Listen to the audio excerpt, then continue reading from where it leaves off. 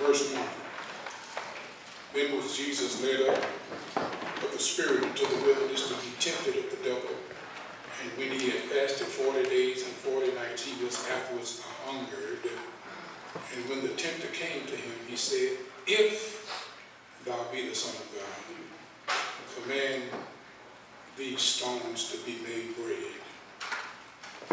But Jesus answered and said, It is written. I want to talk about blood-washed, born-again believers.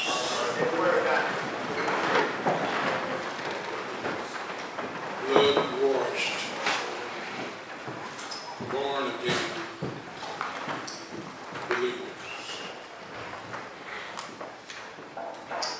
Received a note this morning that Brother Dickerson called and said Sister Ethel is in rehab. She had a light stroke on last Sunday evening. And they are soliciting our prayers. Amen.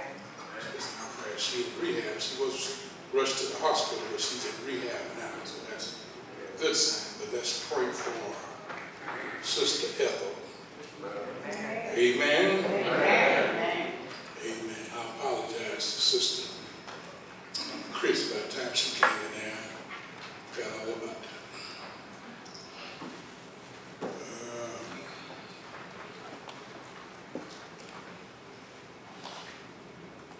Born again believers. I started reviewing a book Wednesday night talking about destiny, a dream rather, to destiny, by Robert Morris. Robert Morris is a fellow I like. He takes some liberties, but I like his presentation. He does a lot of word searches. I like the way he breaks it down. If you get a chance to pick up that book, you might do that. It will surely be a blessing. In that book, he talks about this matter from dream to destiny. He uses Joseph as his example. Joseph in Genesis 37. At your leisure, you might want to read chapter 37 in Genesis, and at least those first 11 verses in Matthew 4. You find the two characters I wanted to kind of lift up today. Joseph being an example of the negative and Jesus being the positive.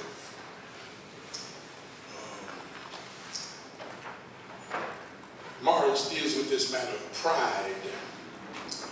This matter of pride is a subject that needs to be dealt with. Pride is probably the worst sin that you could possibly commit. It is the first one that the devil committed when he was directed to choir. And pride consumed him to the point where he wanted to be God. He didn't want to be like God. He wanted to be God. Pride then is something we need to look at real seriously. I was thinking, I don't need to preach on pride in my church because none of my members suffer from pride. It's insulting to suggest that a member of Bethany is proud. But if you think you don't qualify to be proud, that's probably a sign you need to look at it real closely. Pride. Proverbs says pride goes before destruction and haughty spirit before a fall. Pride is something that's easily disguised. And once you realize, I think, that you are immune to pride, here's a sign you need to take a close look at it. When you start talking about your destiny, your God-given destiny is really to help people. Helping people, that's really what we're here for, helping people. Look at somebody and say, helping people. Helping people. And if you got somebody who you feel like you're superior to, you think you know more than they know, better than they are, that's a sign that you're suffering from pride.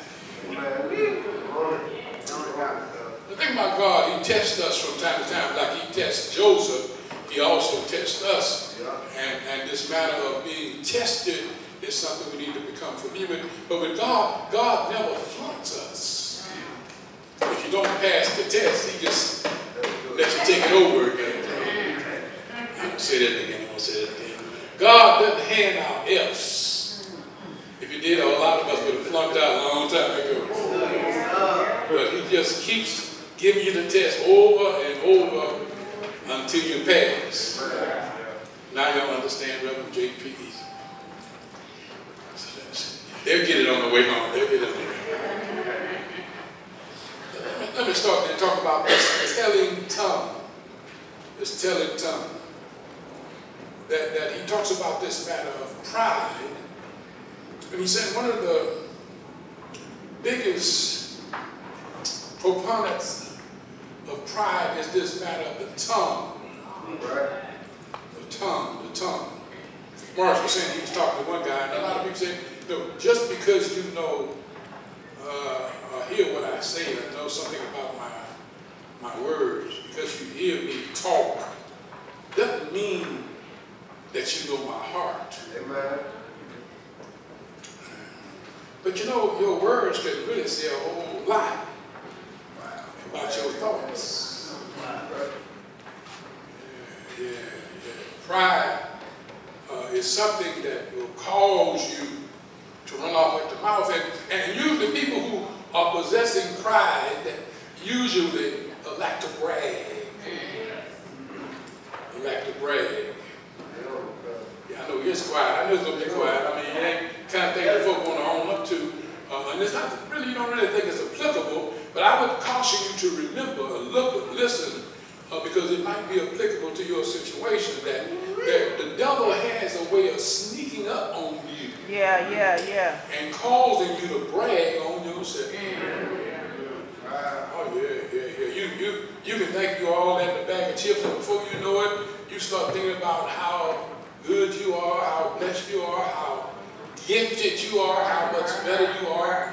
Now, sometimes we start taking credit for what God is doing in our lives. We think it's really all about us. Yeah, I've accomplished what I've accomplished because I'm gifted.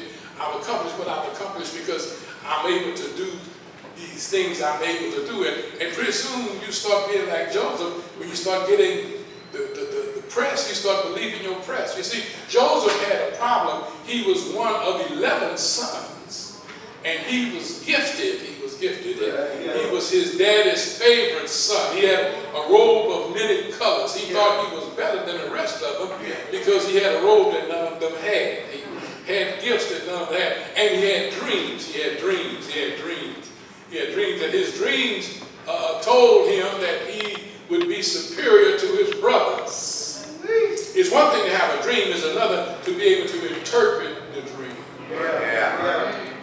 Oh, help me, Holy Ghost. And you got to be careful with dreams, because sometimes we have dreams that we think are God-given, when they're really just our dreams, that we think God gave us for our destiny. Most of us fellas, we had a dream that we were going to play in the NFL. Yeah, we're going to be NFL football players. We're going to be football players. Yeah. We had that dream. Now, they ain't going to admit it now. See, because when you get to be 73, almost 74, it's kind of shameful to think you're going to get drafted in the NFL. Those days are gone. They gone. Yeah, they gone. My man Hardy, he could wear a Jim Brown shirt. That's all he can do. He can't be Jim Brown. He has to come to grips with the fact that we're not going to have no NFL days. You got to come to grips. That was a dream we had, but that wasn't a God-given dream. That wasn't a dream God was telling us was our destiny. That was something we wanted. They're not saying, man, I know that's true. See, I know the truth. I'm worried about the amen. And so, you know, I got to come to grips with the fact I did have some false dreams. And so I got to make sure that my dreams are not just my dreams, but they are God-given dreams that God gave me to lead me to my proper destiny. I wish I had a witness here. Well, if I'm going to be who God wants me to be, you need to take an example from Jesus. But Jesus demonstrated that when you know who you are, there's no need to brag about who you are. That's the word right there. They should have been shouting right there. That's why I say, so you need to know who you are. See, sometimes we make the mistake of thinking we are what we do. Who are you preacher? I'm a preacher. I'm a pastor. No, that's what you do. That's not who you are. That's your title. But that's not. See, don't confuse your title with who you are. Help me, Holy Ghost. I need to know who I am. And Jesus gives us a good example. Show me in Scripture anywhere where Jesus went around bragging that he was God's son, Savior of the world. He didn't do a whole lot of bragging about who he was. He knew who he was. So when the devil comes to him and he always likes to plant doubt. If you be the Son of God. If you are God's son. Turn these stones into bread. And Jesus said, no, it is written. I wish I had a witness here. Number one, you need to know who you are. When you know who you are, you don't have to tell nobody who you are. You need just brag on where you come from. I wish I had a witness here. If you will be the Son of God, now, I don't have to prove to you, devil. I don't have to prove to you, Satan, that I'm God's child. I know I'm God's child. But God shows me how to respond to your accusation. It is written. It is written. It is written. It is written. The Bible gives you your response to the temptation of the devil. The Bible gives you your response when the devil strives to stop you from knowing who you are and whose you are. All I'm trying to tell you, you need to know who you are, and your tongue ought to reflect who you are. Your tongue reflect who you are by what you say, and what you say shouldn't have nothing to do with bragging about it. What you say shouldn't have nothing to do with what you think you've accomplished. You need to brag on the Lord. I'm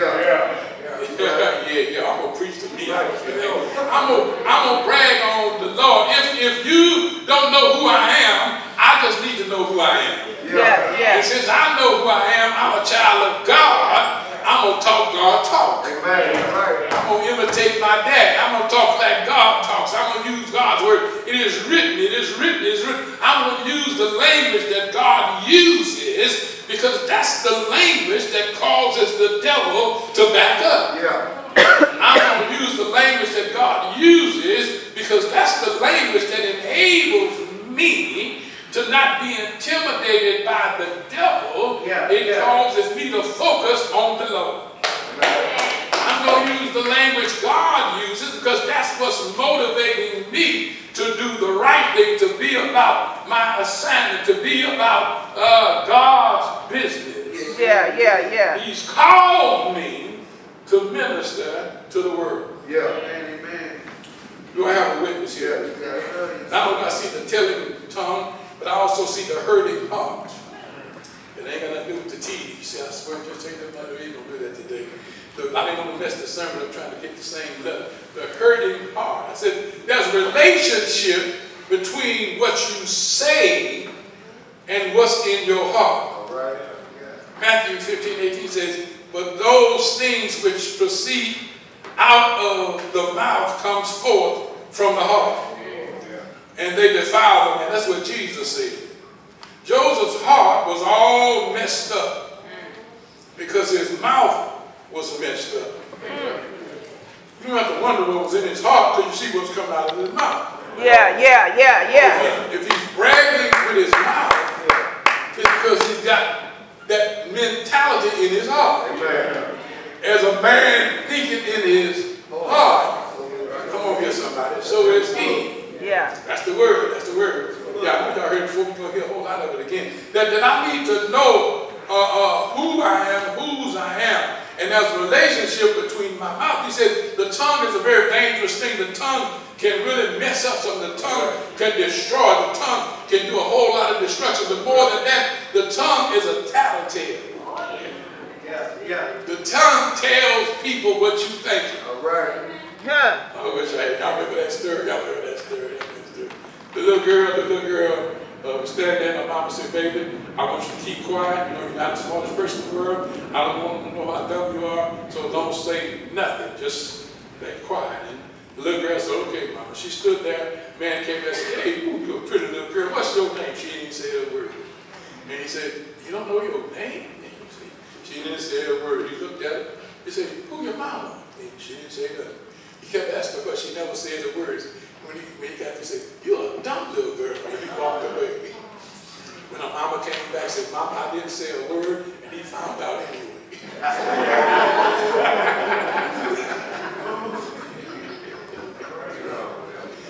What I'm trying to get you to see is that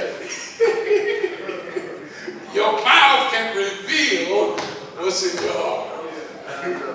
If your heart is right, then your mouth won't say the right thing. Look at Joseph. Joseph, he said he was better than his brothers because he had a dream when they were bowing down to him. That's in Genesis 37. That he thought he was superior because his sheaves was not bowing. They were up, but theirs were bowing down to his. His flock. He had a superior position. His mom and his daddy and all his siblings were bowing to him. He was in a superior position, so he knew he was special. He figured his destiny was that of being superior to those around him. Do I have a witness here? And so he started bragging. He thought, first of all, he told them the dream. You know what I'm saying? Every dream God gives you is not for you to be telling for.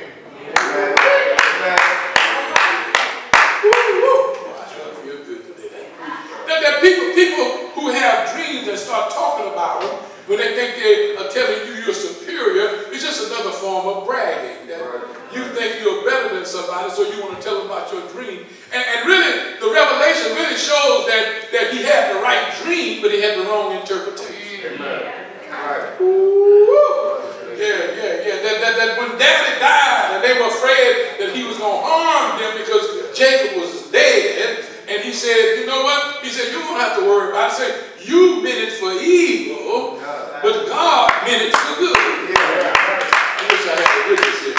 And so you thinking that the interpretation of the dream is about people bowing down. You say, no, that's like y'all bowing down to me now, but that's not the interpretation. The interpretation was God blessed me to be here so that I could save the lives of these Egyptians. God blessed me to be here so I could save the lives of many nations. God blessed me to be here so I could save your life and my daddy's life. That God saved me so so I could be a blessing to men. I wish I had a witness here. I'm trying to tell you that when God set you up for your destiny, it has something to do with you being a blessing to somebody else. And if the only thing you can get out of it is seeing people brag on you, if all you can see is yourself looking good, if you can only see it's all about you, you're really in the wrong place. Yeah. Like Mark says, the root of pride is insecurity. The root of pride is insecurity. Yeah. Then he had to add some more to it. He says, well, if you don't get insecurity, the later he adds inferiority and inadequacy. That usually when you see people bragging, it's because they think they're inferior. Oh yeah. They think that's why you keep lying like that. When you're inferior, they think they are inferior, so they got to say stuff to pump themselves up. When you think you're inferior, you got to talk to make yourself feel better, because you want to look better in front of somebody else. This fellow, look at me. Mark said he was 17 years old when the Lord called him, and he was gifted. He had a way. So this fellow who had a ministry decided to call him and put him over the youth to make certain presentations. He said when he got it, he gave him a title, Associate Evangelist. Associate Evangelist. And so he got there, and the man would let him speak. And of course, this boy, no real formal training, but he had to give. And he put him in front of all the people, talking to like thousands of young people at a time. And they would just respond favorably. Everybody's telling him how gifted he was and how great a job he was doing. And it's kind of hard to keep getting that kind of press over and over without you start feeding into that stuff.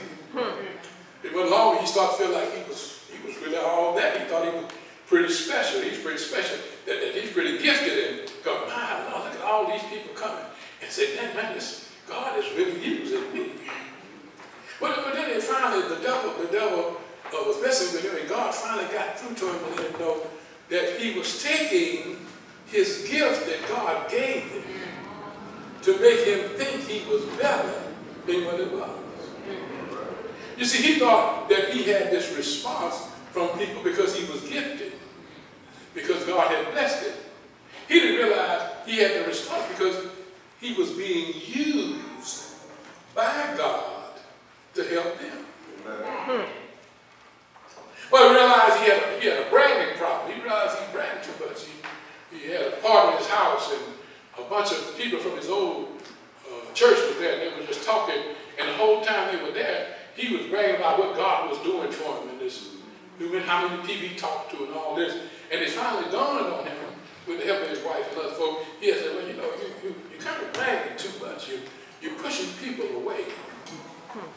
And so he said, he prayed about it, said, Lord, I feel like the devil has crept in and he's using me. I really want to get rid of this mentality, this bossy, bragging mentality. Help me to get rid of it. Prayed about it, and said when he prayed about it and was seeking God's direction, God told him,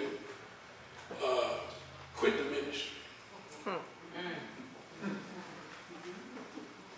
wait a minute, Lord, I want you to help me do better in ministry, and I want you to help me get rid of this problem. And I know the devil must be trying to use our communication. I'm hearing wrong.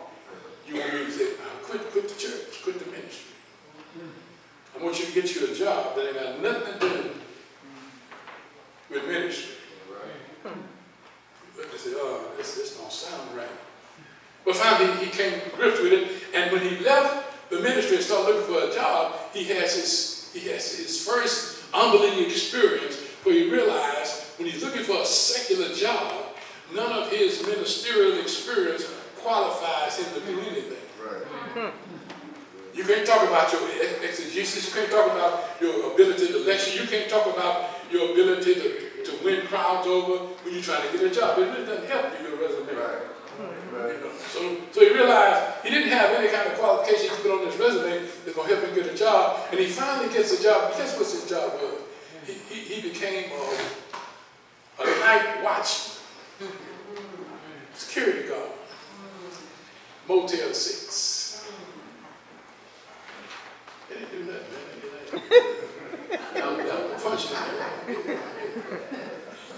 He's a night watchman at Motel 6. And when you're a night watchman at Motel 6, he said that was a very humbling experience because it had nothing to do with the stuff he had been before. Nobody's telling him how gifted he is, how special he is. It really doesn't take a whole lot of brain power to be a security guard at Motel 6. All right. I have a witness here. Well, he read that. After he stayed there so long and he got whipped pretty bad, he thinks he's pretty humble. He calls back to the church and asked them, do they have any opening position? They gave him an open position. The position they gave him was that of prayer partner. They want him to answer phones during the midnight shift. Pray for people. So he started working. And he doing it, he praying, but he ain't feeling it, you know. He ain't got the title. He just a prayer partner. Answering the phone. Then he was talking to a lady one night, and the lady was so much, she kind of remember she'd seen him from the day before, said, your voice sounds familiar. Said, what's your title? He says, my title is Associate Evangelist. Associate Evangelist. And she was so impressed. I thought I recognized you, and she out the phone. Well, he was working, I didn't tell y'all, but he was working at midnight shift answering phones with the guy who was over the ministry's son-in-law. And his son-in-law, Tommy, heard him when he was talking to the lady. He said, why did you tell that lady that? He said, well, I told her because if she heard what I did, that would make her feel better because she would think she was talking to somebody with more influence. He said, well, if she felt better because of what you told her, she would be feeling better for the wrong reason. Right. And then the brother-in-law, Tommy, told him something. He said he'll never forget. He said, you will never get to where God wants you to be by trying to be somebody you really aren't. If you really want to be a blessing to others, you need to know who you are. Yeah. And when you know who you are, then God can use you to be a blessing to somebody else. Yeah. Y'all getting sleepy. You know who you are. He says, I need to know who I am. Right. If I know who I am, then I can know how I can help somebody else. Yeah. Wow. Anytime you can help somebody because of your title, might mean they got a pride problem themselves. Yeah. You need to know who you are. Y'all been good. If y'all give me 5 more minutes, I'm going to let y'all go on my first ending.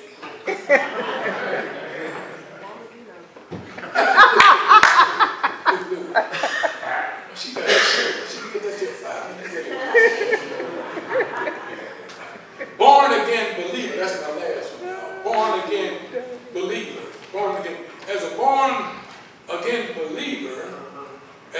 believers, we are blood washed sons and daughters of the King. Amen. As born again believers, we are blood washed sons and daughters of the kingdom. Yeah.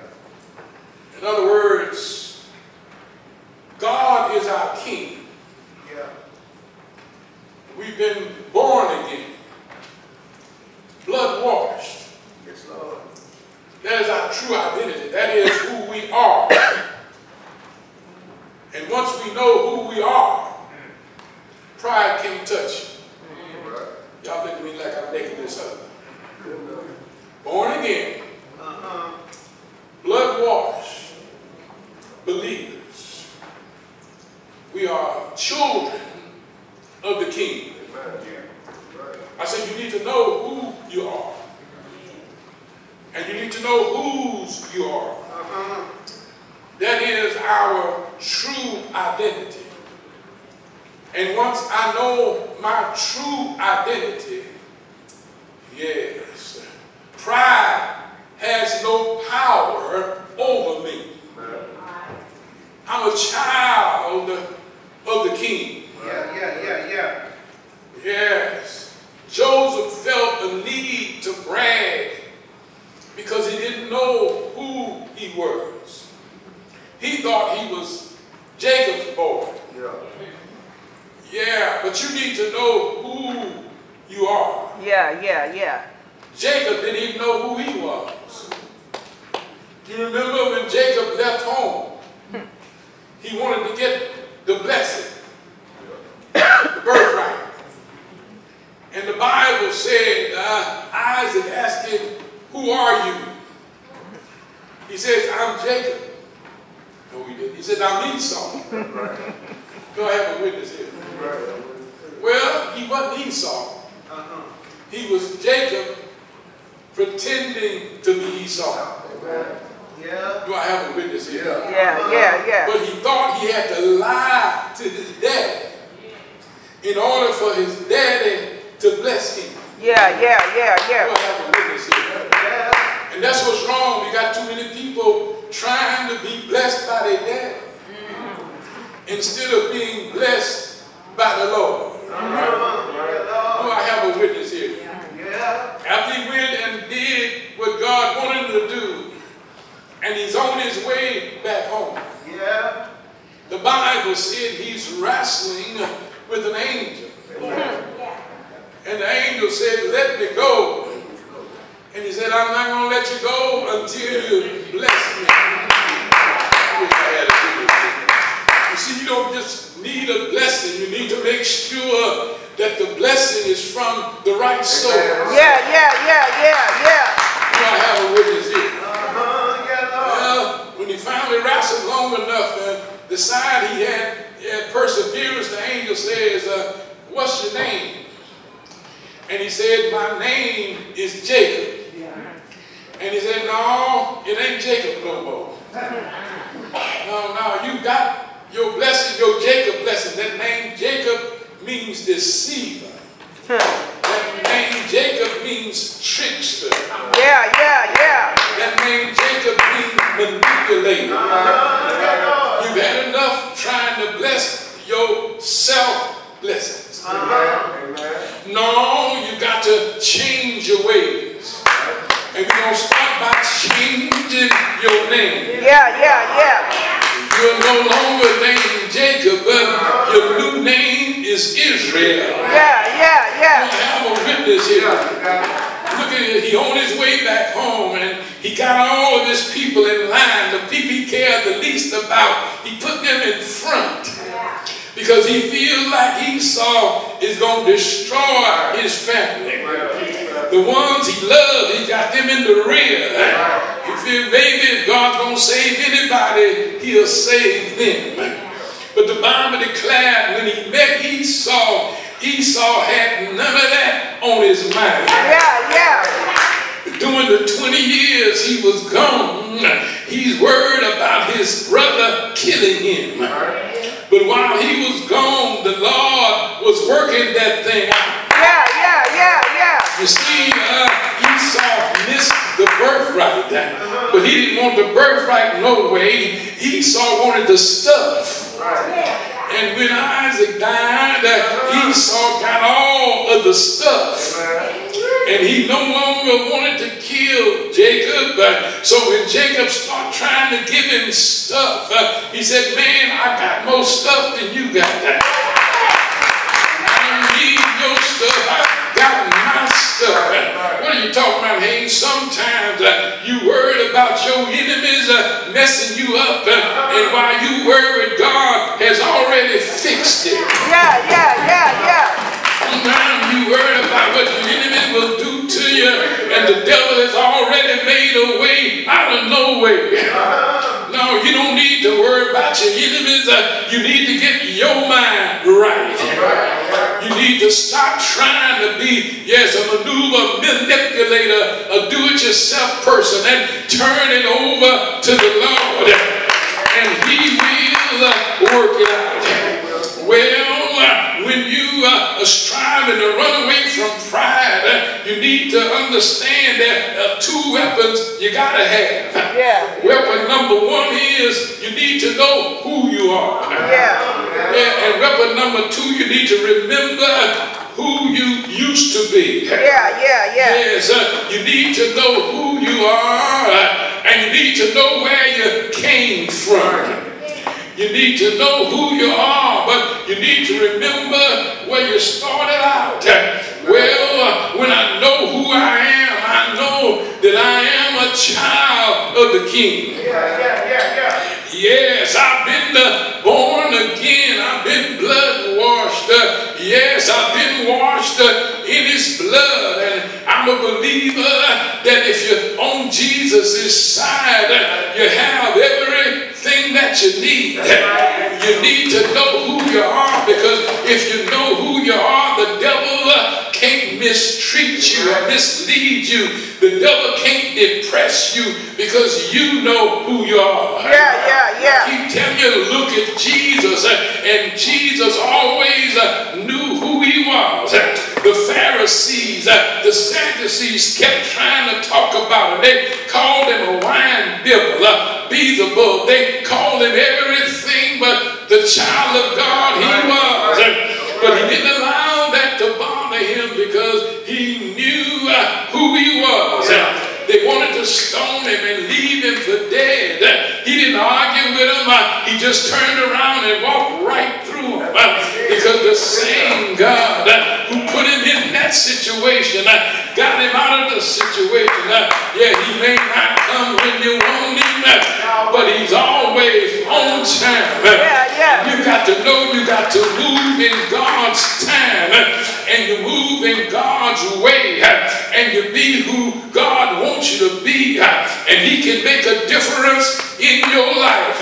Well, preacher, what do I need to remember where I came from for? Because you need to understand you are who you are, because the Lord blessed you in the first place. None of us are qualified, but we're all sinners saved by grace. None of us are qualified to think we are special. If you can remember where God brought you from, you don't have a whole lot of reason to brag, but you do have a reason to give Him some praise. Do I have a witness here? Some of y'all look at me kind of funny.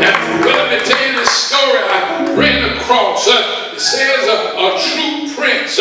He had been going around traveling, and he looked out of his window. And when he looked out of the window, he saw the most beautiful girl he had ever seen in his life. She wasn't anybody special. He knew she wasn't royalty. She was just a regular person, but she was a beautiful person. Just looking at her, he decided that he wanted her to be his wife. And so he decided he was going to take on a disguise and live close to her and try to win her love so he could marry her and make her his own.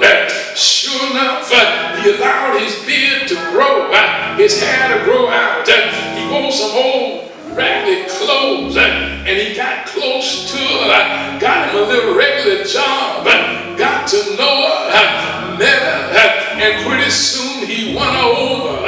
She fell in love with him, and he was already pretty much in love with her. He asked her to marry him, and when she agreed to marry him, he was so happy because he knew she didn't marry him because he was a prince, but she married him because she was in love with him.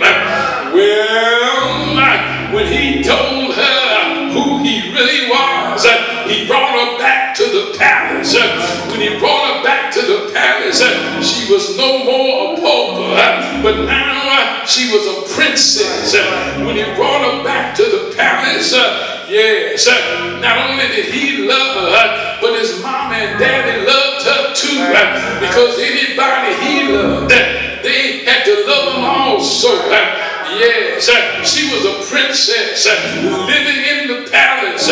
She was a princess with all the power of a princess. But yes, she didn't get beside herself because she remembered where she came from. Yeah. She was a princess, but just a few days ago she was a pauper. She was a princess, rich with money, but just a few days ago she didn't have a whole lot of money in her pocket. She was a princess, but she wasn't always a princess. She remembered before the prince got her the kind of life she had to live.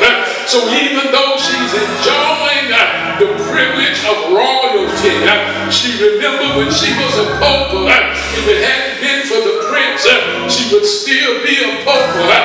Closing now. But as I go to my seat, I think you ought to know who you are, but you ought to remember where he brought you from. Yes, you're a child of the king. You're brought with a price.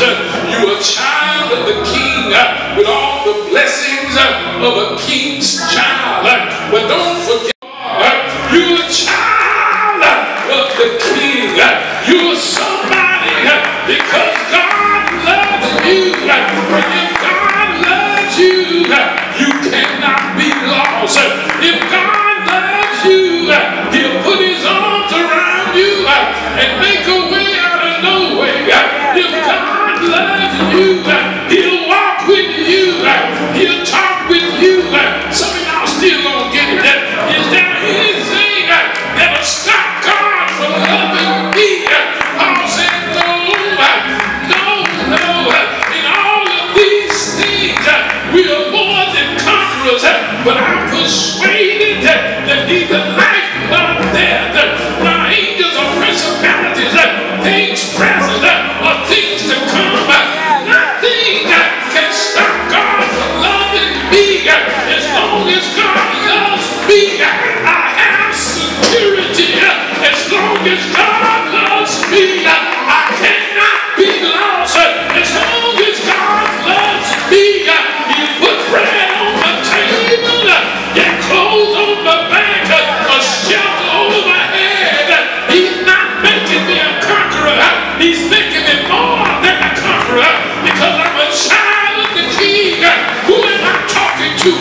We are all children of the king. Hell, I don't know how you feel about it, but I think we ought to praise his name. I think we ought to give him some praise. Thank him for blessing us. Thank him for loving us enough to send his only begotten son. Thank him for picking us up. We was in the muck and the mire and making us out of somebody. He washed us with his blood, saved us with his love and grace, and gave us a new testimony. I'm so glad Jesus lifted me. I'm so glad Jesus lifted me. I'm so glad Jesus lifted me. Glory, glory, glory, hallelujah, Jesus.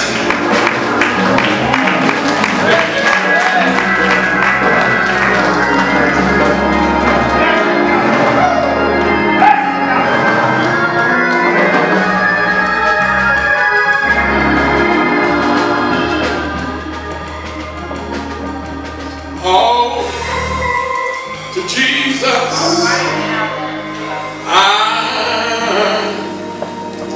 surrender. To him I'm free. Begin. I will ever love and trust him in his presence.